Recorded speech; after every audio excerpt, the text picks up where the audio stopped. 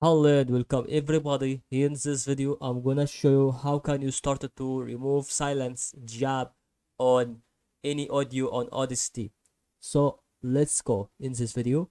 Right now watch until the end. All you have to do to select the file or the audio that you want to import. So as you can see, I'm going to import a file.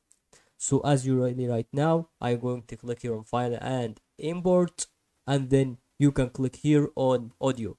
Once you do this, you will absolutely see that you are looking for that one, for example, and that's what I absolutely currently loaded it. So if you realize that is really about to be hard to remove silence jab, don't worry.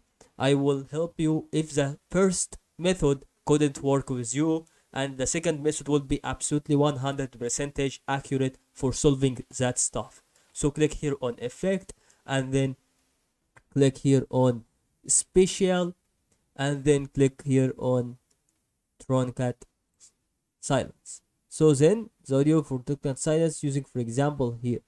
So it didn't work with you. So exactly I see that I am really on going for like some extension. Maybe I am going to select the file again and try.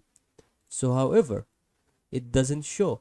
So I am going to the same manner here, and it doesn't show. So truncate silence is no audio selected. So I will click on the audio itself. Okay, you see here it has been changed. So I'm going to the same manner here and then click on it. So you see here that about -20 and 0.5 and 0.4 seconds.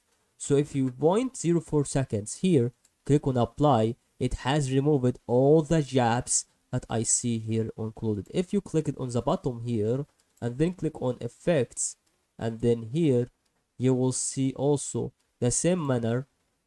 You can double click on it. I see, and then click the same manner here and then click on apply. This will be applied on always. The second step is to go here and choose the part that you want to select, which is going to be noise audio, and press on delete. This will automatically goes to remove the gap between them. And that is all to help you today, and thank you for watching.